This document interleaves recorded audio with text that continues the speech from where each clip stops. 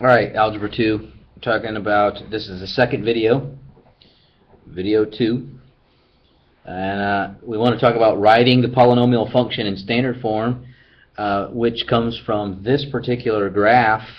So here we have a graph, and we want to identify the zeros from the graph. So obviously we can see that it looks like it goes through -3, +2, and +5.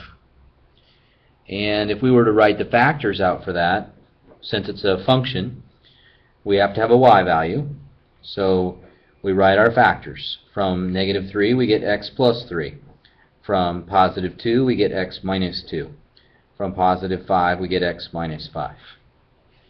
And to get it into standard form, of course, we're going to do FOIL and take your favorite method, whether you want to do it as in its box form or draw the arrows. I'm not sure what you want to do, but I'm going to put these two together. So that would be x squared and minus 5x and minus 2x from those, and lastly a positive 10. Then I can put these together. That gives me x squared minus 7x when I put the linear terms together, and a plus 10. Of course, we can't forget that that still is being multiplied times x plus 3. So basically I am going to be doing this again, just a bigger box. So x squared and x, that's x cubed. Minus 7x and times x is minus 7x squared, plus 10x, 3x squared, minus 21x, and lastly 3 times 10 is 30. So I can finally write my answer: x cubed, y equals x cubed, minus 4x squared, minus 11x, plus 30.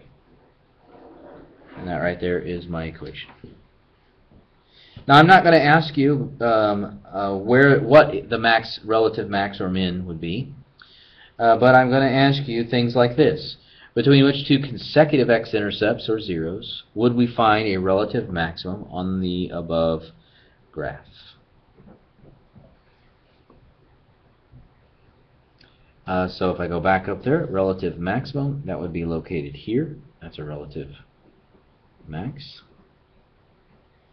And so it occurs between 2 and 5. 2 and 5.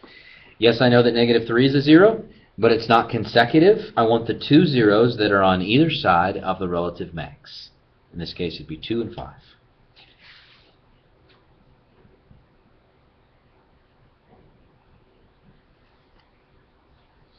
Let's take a look at the next question, another situation where we want to write the equation in standard form. Well, let's look at our zeros. We got a -4. 0 itself is also one of the x-intercepts, and 3. Now something's different is happening here. This bounces off the x-axis. That must mean it has an even multiplicity. That being said, then I know that x plus 4, which the 0, that's the factor that comes from the 0, has to have an even exponent. We're going to assume it's a 2. I don't know if it's a 4 or 6 or so forth, but we're going to assume that it's a 2. Actually, I do know it's a 2, but that's a different reason. It's something I won't talk to you about right now because that'll be confusing. I do also see x or 0 there, so I could write x minus 0. Although most of the time when we do write this, we always put it in front, and we just write it as x. And then lastly we have x minus 3. So this is what we're dealing with. Now we can put that in standard form, right? First of all, I'm going to handle the x plus 4 times x plus 4. That's x squared, 8x, 8x, and 16.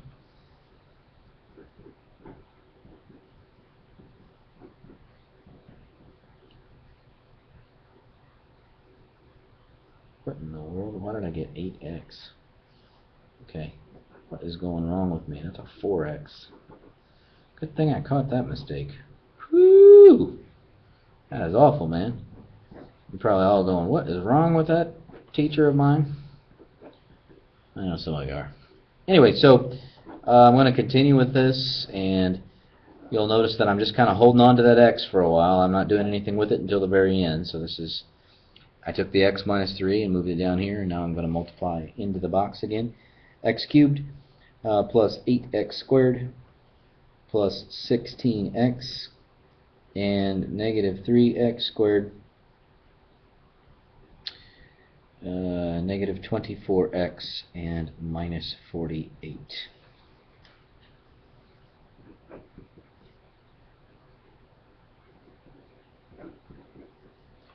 So x cubed, that's plus 5x squared minus 8x minus 48.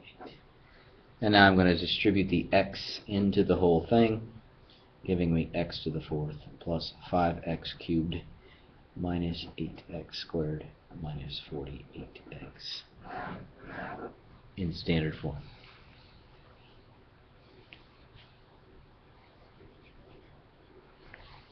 How do you find the x and y intercepts of a particular function? X and y intercepts. Well, every y-intercept in the universe that we know of has an x value of 0. So the first thing I could do is I could plug in a 0 for all the x's. Right? Of course, that's 0 times negative 2 times 7. And when you multiply those together, you end up with 0. So right away, we know that the y-intercept is 0. But since the x value is 0 and the y value is 0, that's the origin. That must mean that it crosses right at the origin. Therefore, that's an x-intercept and a y-intercept. So out of my y-intercepts, I know I've got 0. What about my x-intercepts? Well, the first one on my list is 0. But what do we know about every x-intercept in the universe? It has a y value of 0. So let's think about our original equation, setting the y value equal to 0 and solving. Please don't FOIL all kinds of stuff together because you're looking for the solution to this. We already know that 0 is one of the answers. That's pretty obvious. That's one of the x-intercepts. But then we must include 2 and negative 7. Pretty easy when it's in factored form to identify the x-intercepts and y-intercepts.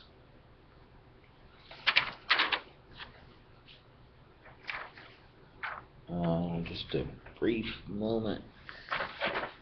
Nope. Okay. The next thing I want to talk about is factoring. Factoring is the same thing as division.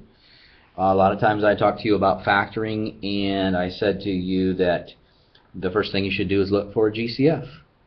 So in this case, it's a 2x, which would leave me with x squared plus 5x plus 6.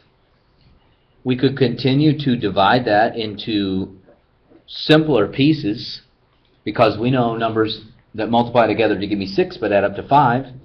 That would be 2 and 3. So we can factor something.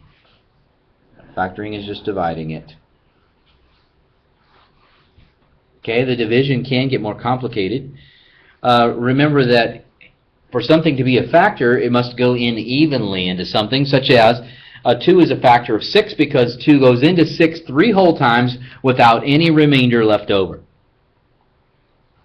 Now, what if I said divide these two things, x squared minus 3x minus 40, by x plus 5 to see if x plus 5 is a factor? The only way that would happen is if the remainder from the division would end up being 0. Let's just remind ourselves about the long division. Okay, we'll just do it with some numbers here. 13 does not go into 2, but it does go into 28 2 times. Now I don't take the 2 times the 10 or the 2 times the 3, I take it times both of them, the 10 and the 3. I know that seems kind of dumb because you're thinking, well, it's just 2 times 13, but it is really 2 times 10 and 2 times 3. That's how we get 26. Now, I always tell my students to distribute a negative 1 and add. And it may seem trivial at this particular moment. You know, you might say, well, why doesn't he just say subtract? Well, when we get into more of the work of the long division, you'll understand why. So I subtract and I get a 2 there, and I can carry down the 7. Or I add the negative, I should say. Once again, 13 goes into 27 2 times, and I can take this and multiply times both of those values, giving me 26. Distribute the negative 1 and add. Now,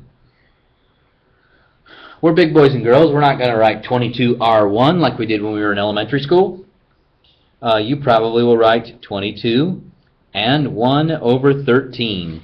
In other words, you take the remainder and you put it in a fraction over what you were dividing by.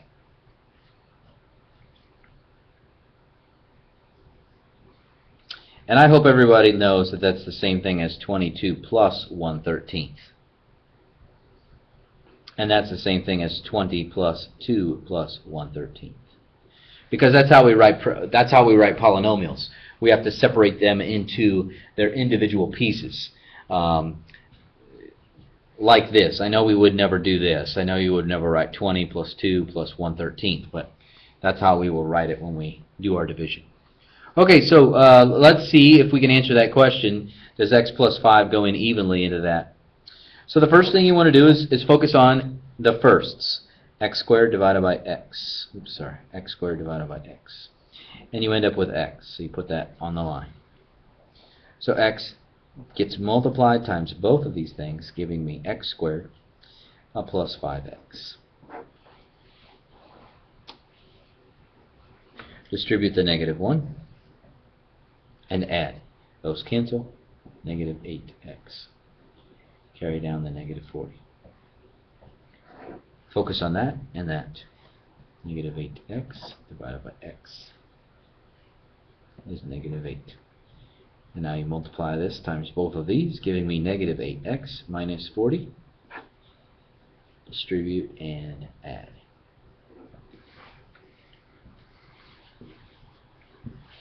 So when I got a remainder equal to 0, the answer to the question is yes. X plus 5 is a factor. It goes in x minus 8 times. That's the final answer to the question.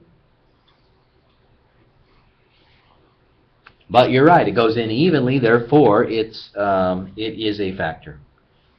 All right, let's try it again. So I take first divided by first, 2x cubed over 1x. It gives me 2x squared.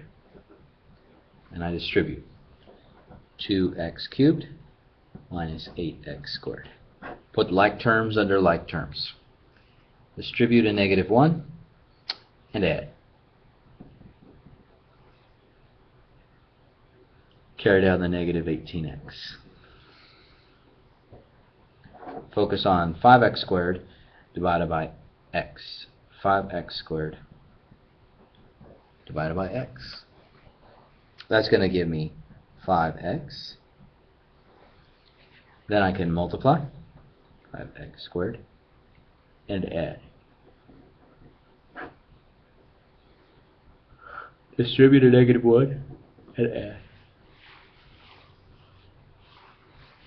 Bring down the negative 8. Focus on the 2x and the 1x.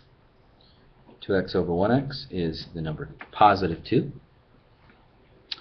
When I multiply that, it gives me 2x and a minus 8. Distribute the negative and add. Remainder is 0. So x minus 4 is a factor because the remainder was 0.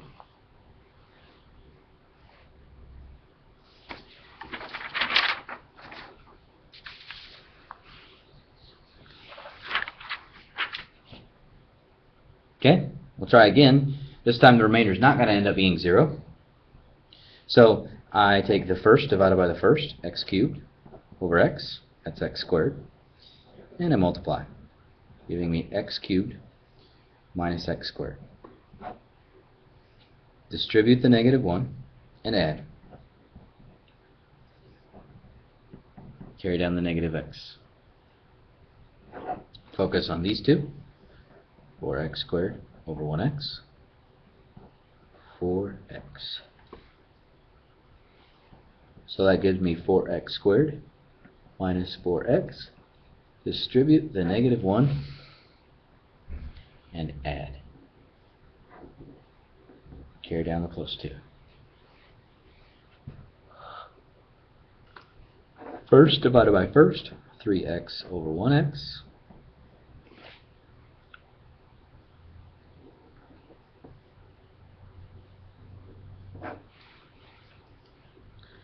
Distribute the negative 1 and add. So my answer to this is x squared plus 4x plus 3. But instead of putting r5, I'm going to put plus 5 over x minus 1.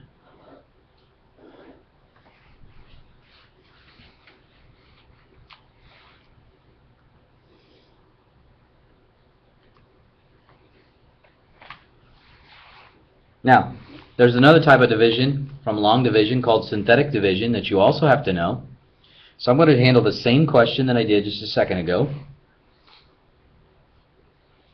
Since we were dividing by x minus 1 in that last question, the very first thing is I take the 0 that comes from the factor and I put it in this little box.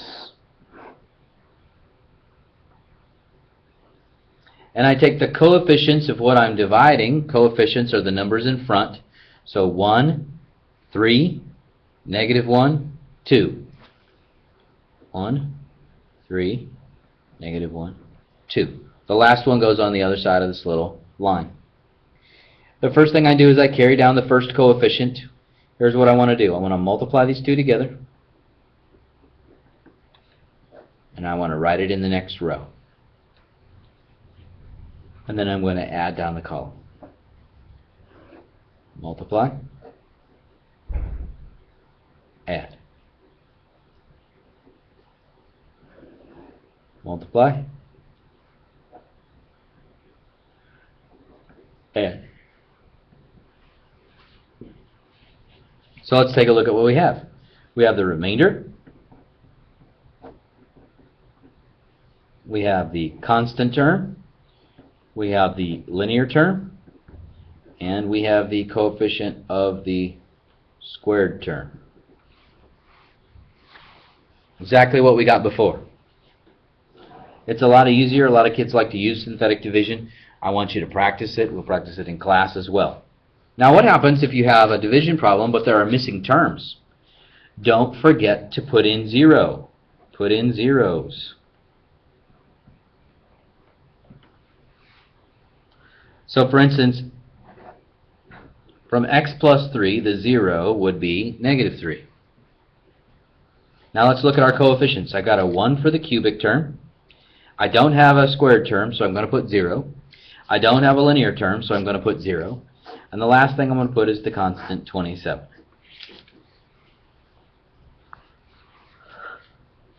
Carry down the 1. Multiply. Add. Multiply, add.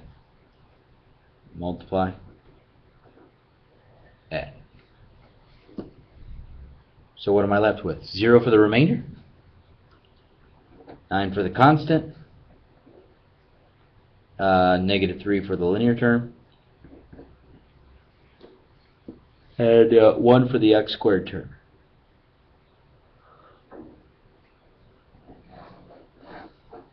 Obviously, x plus 3 goes in evenly, had a remainder of 0, so x plus 3 is a factor.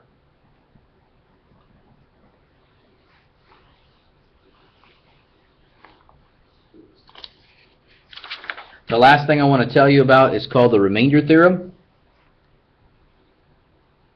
The remainder theorem is pretty easy. It says I've got some polynomial, p of x. What's the remainder of that polynomial being divided by x plus 2?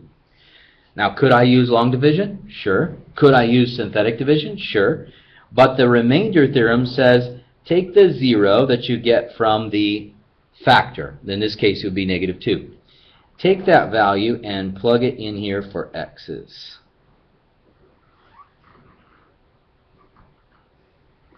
So we have negative 2 to the third plus 4 times negative 2.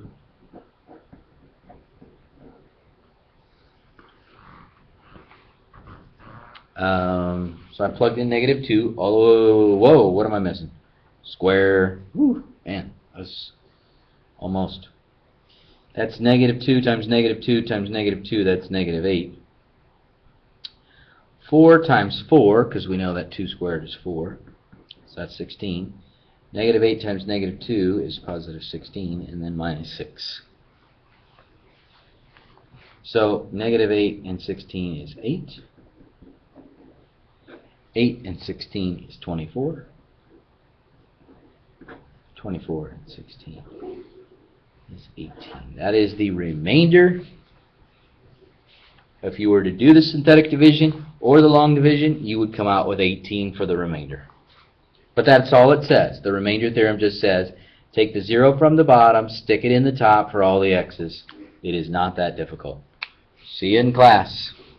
Make sure you practice a few problems, 1 or 2 problems from each of the little parts of the sections. Make sure you know how to do everything in 6.2, and I'm pretty sure everything in 6.3 also. And then we'll practice in class.